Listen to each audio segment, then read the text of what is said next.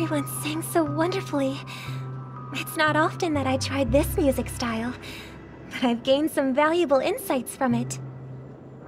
Oh, I can't thank you enough, Robin. Well, these kids have made incredible progress in only a few days. It was nothing, Grace. I merely taught them how to sing. It was you who brought hope into their lives. Life must be quite difficult for them in reality, I imagine. That's right. Whenever it's time to say goodbye to these kids, they're reluctant to leave. But I've explored every corner of Dreamflux Reef, talked to everyone I met, and they all told me the same thing. This shattered dream is not worth clinging to. It seems you truly are a child of the Harmony. Emma and Andy are orphans I took under my wing. Carol there, with her blind eyes, used to work at a nutrition center in the outer ring of Penacony. And as for Gary, he's been living with autism since he was a child. They're not old enough to enter the sweet dream managed by the family. If we compare people to birds, these kids are like fledglings with impaired wings. But in this dream, well, they can fly freely. Even if they stumble along the way, well, they're still relying on their own strength. And me, an old lady with no legs. Well, without this dream, I couldn't even walk toward them. I'm glad that you found a new life here in Penacony. It's just... Don't worry, Robin.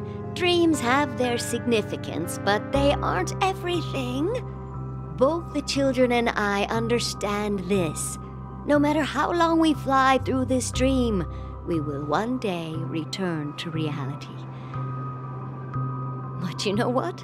Emma and Gary aren't plagued by their insecurities anymore. No, and Carol is learning how to cope with her blindness. And Andy is livelier than ever. Well, even I've become more optimistic. You see, in dreams, we learn how to live. Once we return to reality, we learn how to survive. And should our feathers be damaged, then we share our wings with one another. There's no need to covet an illusory sky in dreams, because we have the right and the ability to fly towards a broader horizon. It's a relief to see you safe and sound, Miss Robin. It's nice to see you all again, Astral Express crew. I heard my disappearance caused quite the commotion out there. I'm really sorry about that. Since you're here, can we assume that you're fully aware of the situation in Penacony? Ever since I returned to Penacony, my voice started to change, until it gradually faded away. At first, I thought it was a temporary ailment, perhaps due to having been away too long. I thought maybe it just takes some time for my body to acclimate to the high concentration of Memoria and Asdana. But now it seems the root of the problem goes way beyond me.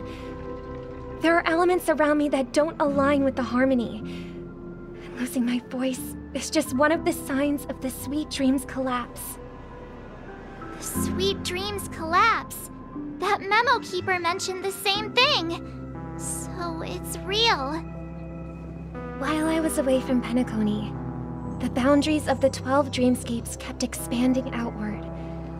But whenever I mentioned the anomalies in my dreams, all the family heads refused to talk about it. Only my brother was willing to respond.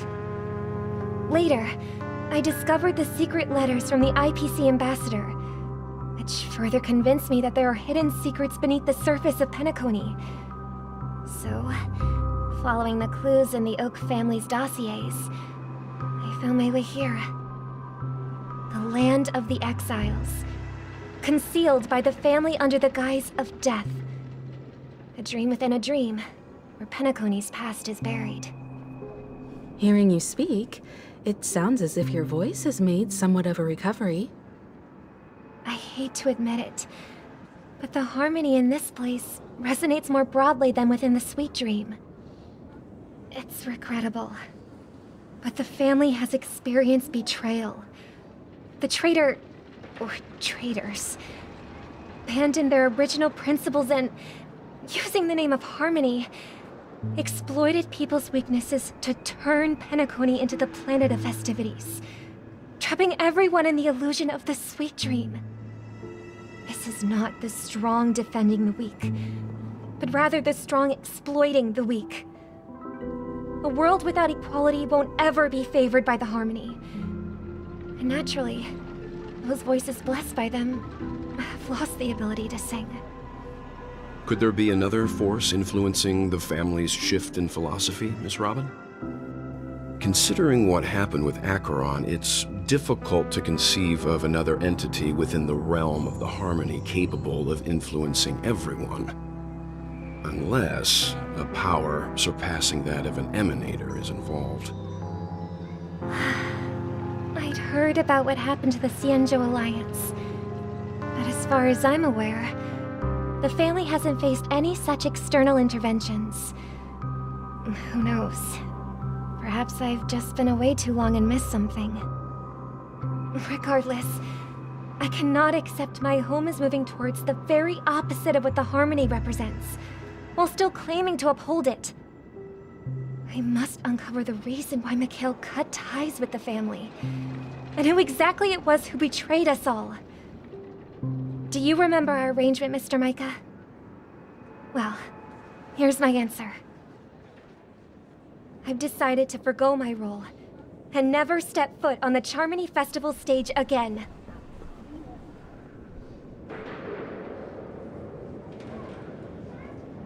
Look here, brother. A little bird. Looks like a fledgling Charmony dove. But Charmony doves don't live here. So how did this little bird get here? Maybe its parents abandoned it? It looks weak and frail. Why don't we find something soft and make a nest for it? This place is too dangerous for a fledgling. Let's take it with us. We can put it on the wooden shelf in front of your window. Okay. A bird like that must have a beautiful singing voice. But where will it live? I'll ask the family head to build a cage for it. A cage? But then it won't have the freedom to fly, right? Let's see.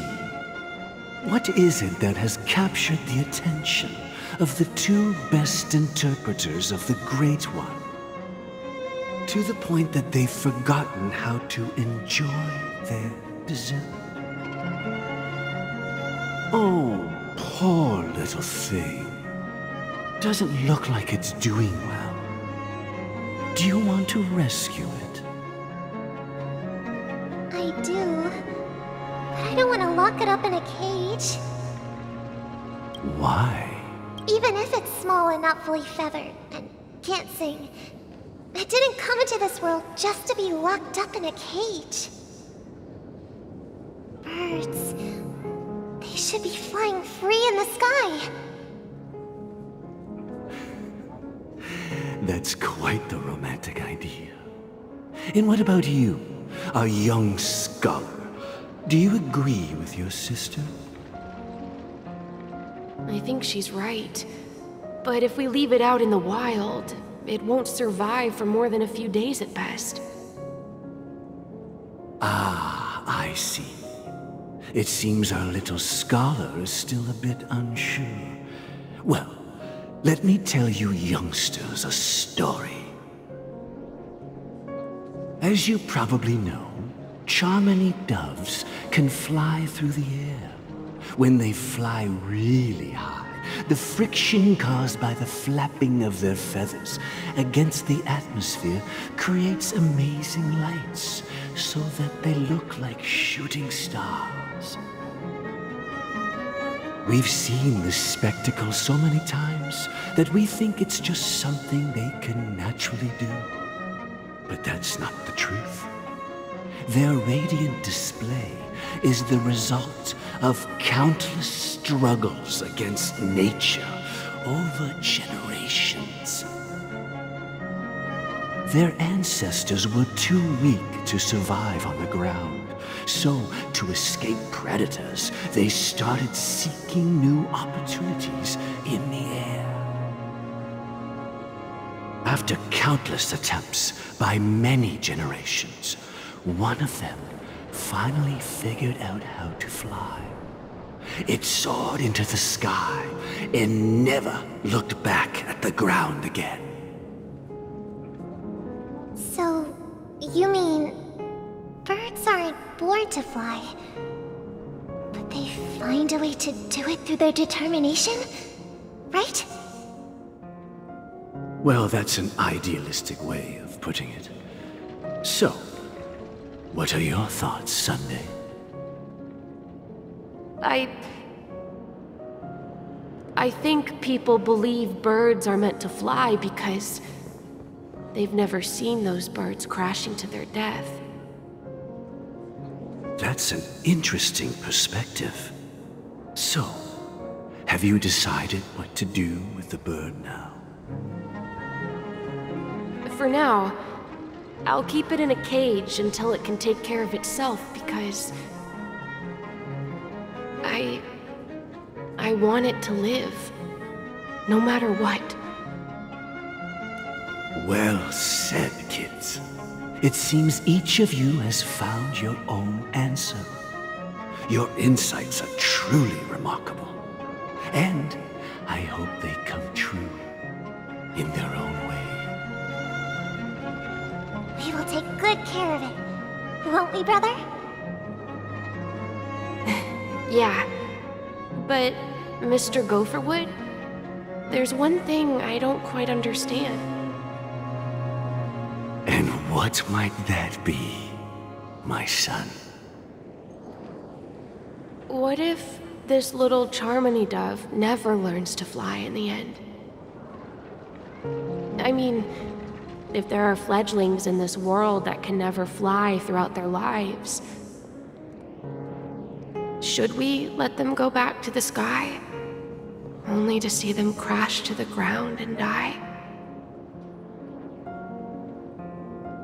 Talking in your sleep, Birdie? Time to wake up.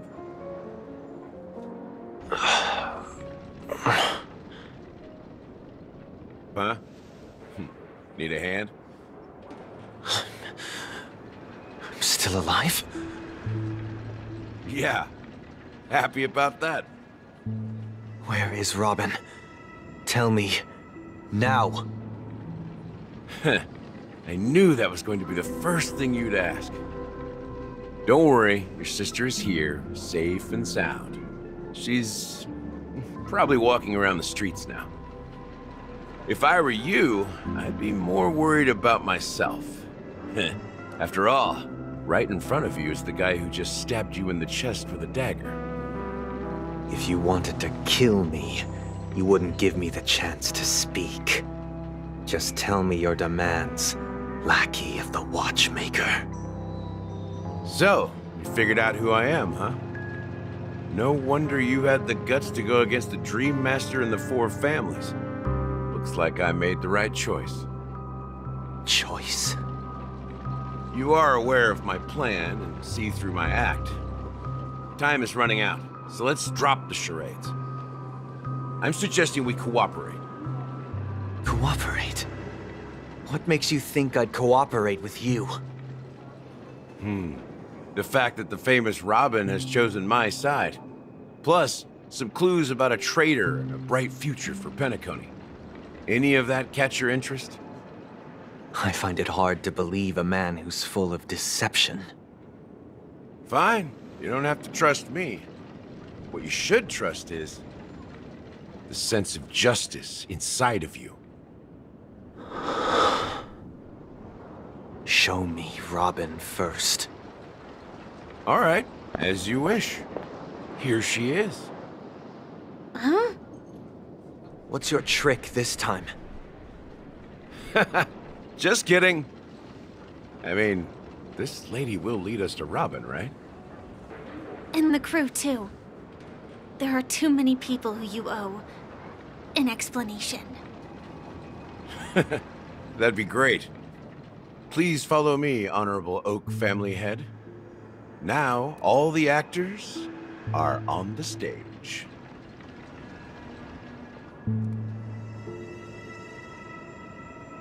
This is the monument I mentioned earlier. The names inscribed on it should be familiar to all of you. Rosalina and Tiernan. When Penacony was known as a frontier prison, it was the Trailblazers who connected it with the stars. They were the heroes who saved Astana, and their names deserve to be immortalized, not just on this small stone tablet, but in the annals of history for all of time. However, today, the planet of festivities is nothing but sweet dreams. That heavy piece of history is all a distant memory. Just like that prison. If their names are inscribed here, then that means... According to Micah, they died long ago. Rosalina was killed during the War of Independence. She ventured alone into the heart of the star system to investigate the flow of Memoria, but she never returned. Tiernan was a skilled gunslinger, strong and reliable. He led the people through countless battles, but he didn't live long enough to witness the arrival of true peace. In the decade following the war, Penacony faced challenges internal and external. To protect Astana, Tiernan took up the way of the Trailblaze and led the Lampmoth family to explore beyond the system, only to be surrounded and wiped out by the Swarm. Though I had expected as much, the tales of these heroes truly are sorrowful. True to the title of Trailblazer, they spent their lives venturing into the unknown. But what about this tablet? There are no names carved on it. When Dreamflux Reef was created, its owner was still alive. However, he insisted on erecting a monument for himself, saying that it will happen someday. Here we meet again. Everyone from the Astral Express.